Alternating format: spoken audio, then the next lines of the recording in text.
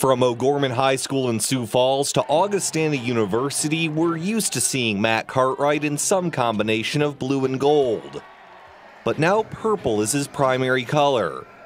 It's a new look and a new start. I just needed a new change. I needed a new place to play. I wanted to just I wanted just to set a fresh goal, a fresh year, and get away from all those injuries that I had. Those ailments had grounded a career that was on its way up just a few years ago.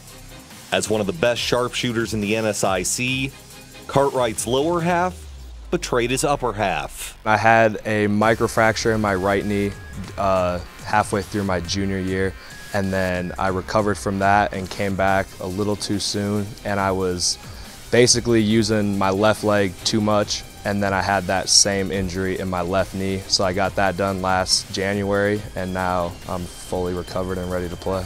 PT takes up a lot of my time throughout the day, but if that's what it takes to be able to play, then I'm down to do it, so I feel good.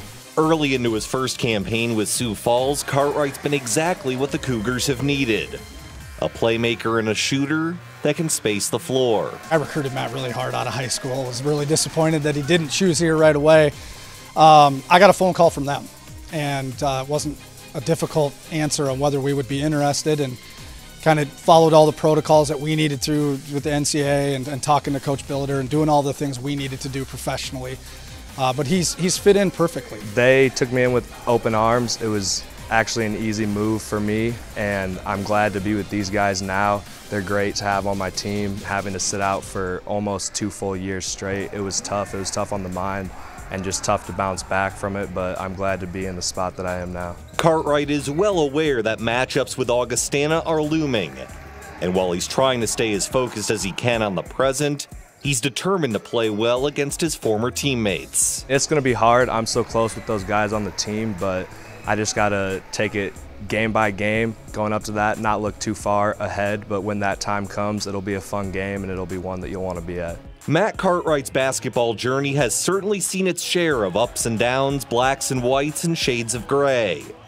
But whether his jersey contains blue and gold, navy and yellow, or purple and white, Cartwright is hopeful that the grass is greener on the other side. He's worked really hard for 2.5 years to get back on the floor, not knowing if he ever would. I'm happy, and I think I'm in the right spot. I'm in a spot that it was tough to choose and it was tough to come here, but this is the spot that I think I was meant to be at, and I'm glad to be here now.